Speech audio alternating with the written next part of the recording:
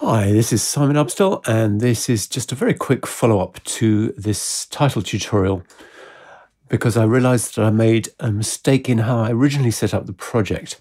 And right at the beginning, what I did was I made a clone, and I made a clone of my original logo style, when what I should have done is make a clone of the matte group itself. So let me just explain why that's important and how to fix it. So the object of the exercise is to be able to put any sort of object into this group and the whole project will update. So I'm just going to do that by creating a simple circle here.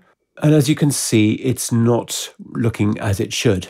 And that's because of this issue with the way that I've made the clone. So all we're going to do is we're going to select the two clones that I made. So that's the first one there in that indent group.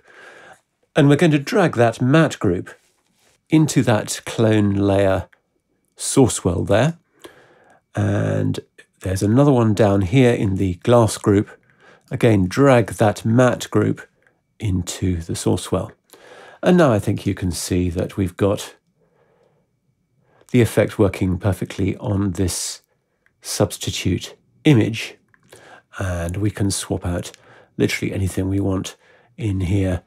We can come to the library and grab a generator such as concentric shapes, bring that in, and you'll see that that applies it to the whole object correctly. So thanks very much for watching, and I hope to see you again soon.